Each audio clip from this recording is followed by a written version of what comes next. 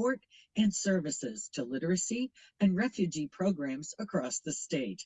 I'm Marcia Connett, your host for today, and we're part of the Big Share online giving.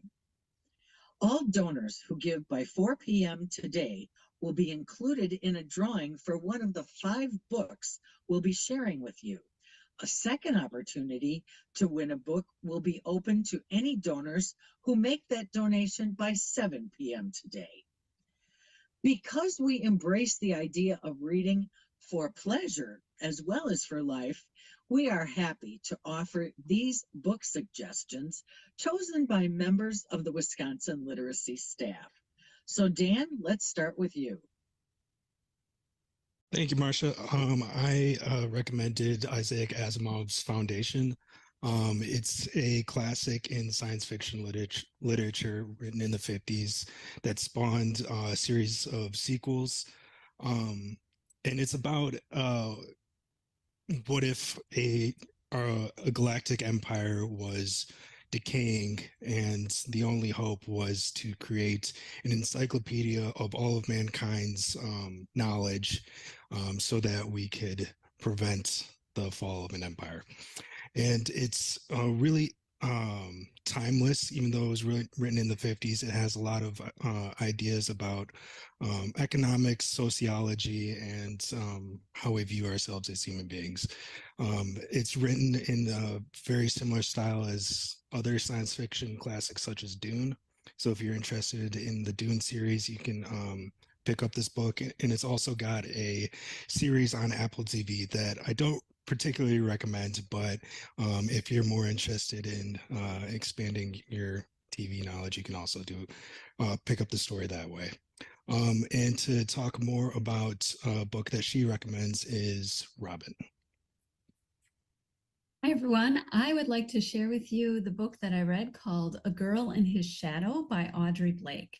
So A Girl in His Shadow is a captivating historical fiction that weaves together the fascinating story of intrigue, mystery, history, and a poignant exploration of gender dynamics of the time. Taking place in the mid-19th century London, the story follows the early life of Nora Beatty, who is raised by the eccentric surgeon, Dr. Horace Croft, after Nora's family dies in a cholera pandemic. Nora lives an unconventional life as a young lady as she shadows her guardian and learns about the world of medicine and early surgery. In an era in which women are expected to follow certain norms, Norma becomes Dr. Croft's most trusted, albeit secret, surgical assistant.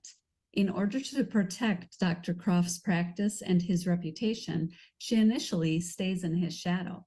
But when she makes an amazing discovery that could change the field of medicine forever, she must decide to either remain invisible and let the men around her take credit for her work, or let the world see her for who she really is, possibly destroying her own future and that of her adoptive father in the process. I couldn't get enough of this book, and so I was thrilled to learn about its sequel, The Surgeon's Daughter. So if you enjoy historical fiction and stories about women who challenge the gender roles of their time, you will be fascinated by A Girl in His Shadow. Erin, would you like to tell us about your book? Sure, thank you. I am Erin Augustin. I am the Vaccine Project Manager for Wisconsin Literacy, and I wanted to recommend the book Horse by Geraldine Brooks. This is an author, I've read several of her books, and one of my favorite books of hers is called People of the Book. She's definitely in the historical fiction genre as well, and what she does really well is pull together these intricate stories that are usually tied together with this historical artifact. And in this case, the historical artifact is a painting that a modern day art historian finds in a junk pile. And this painting turns out to be of a famous racehorse named Lexington, who raced in the South in the pre-Civil War era. So as we get to learn more about what's inside this painting, it's one of the books where you kind of flash back and forth from past to present and weave multiple stories together to kind of paint a really complex picture of how this painting came to be, some of the history of modern racehorsing. I'm not necessarily a horse lover, so I think you'll love this book, even if that's not the case for you. It's more of like a social exploration of that time. And similar to Robin's book, it's more of a story of a Black groom who did a lot of the work behind the scenes to make this racehorse the success that he was, and some of like similar themes to what Robin was sharing with her book.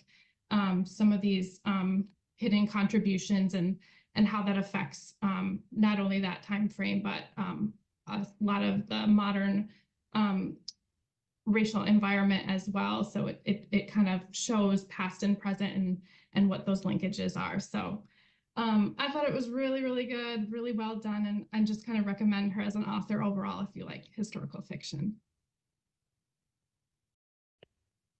Jamie, would you like to share your read with us?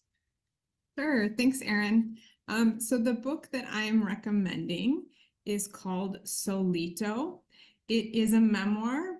So the author is Javier Zamora, and it's a memoir it tells the story of his migration from El Salvador to the United States at the age of 9. So the voice of the narrator is a 9-year-old. It's a 3,000-mile journey for him, and he left behind his aunt and grandparents in El Salvador to reunite with his mother and father in the United States. Throughout the book, he's traveling alone, except for a group of strangers who kind of become his adopted family, and a coyote hired to lead them to safety. His trip is supposed to last 2 short weeks, but the epilogue at the end of the book kind of sums it up by saying, for 7 weeks, from April 20th, 1999 to June 10th, 1999, no one knew where I was. And as a mother myself, like, I can just imagine how traumatic that was, both for him as a 9-year-old, but also for his parents who were waiting for him to arrive. One of the biggest reasons that I chose to read it is that I'm always looking to understand more about our country's immigration policies and the various immigrant experiences, especially since so many of the adults our member agencies serve are immigrants. So I totally recommend this. Ashley, I'll pass it off to you. What book do you recommend? Thanks, Jamie. I've just really been enjoying listening to all of the reasons why you all chose the books you did. So the book I am recommending is Walking with the Wind by John Lewis. It's really a stunning, riveting, emotional, moving autobiography and memoir by John, who was instrumental in the civil rights movement and also served in the House of Representatives from 1987 until his death in 2020. And I knew a little bit about John, but only a little. And this was a book selection in the Rainbow Voices book club that I'm part of locally. And his writing and his descriptions, it begins with his childhood in Alabama with sharecropper parents. And pretty early on, John realized that he wanted to get out of that area and learn and grow and fight injustice. And so he leaves his childhood home to study at college, and then becomes involved with the civil rights movement and voter rights, and is part of the Big Six and the Freedom Riders, and meets and becomes close to Dr. Martin Luther King Jr. So it's really, the things that he experiences and that happened to him will anger you. His journey to always look on the positive side and look for hope and be that change will inspire you. The writing and the descriptions will draw you in. And it's a long book, but it's a beautiful and important story to know. So I definitely encourage everyone to put that on their list. And now I will give us back to Marcia to wrap it up. Thank you, Ashley. Well, on behalf of all of us at Wisconsin Literacy, thank you for joining us for Literacy and Lunch, a special part of today's Big Share online giving. to support our work during the Big Share. Thanks.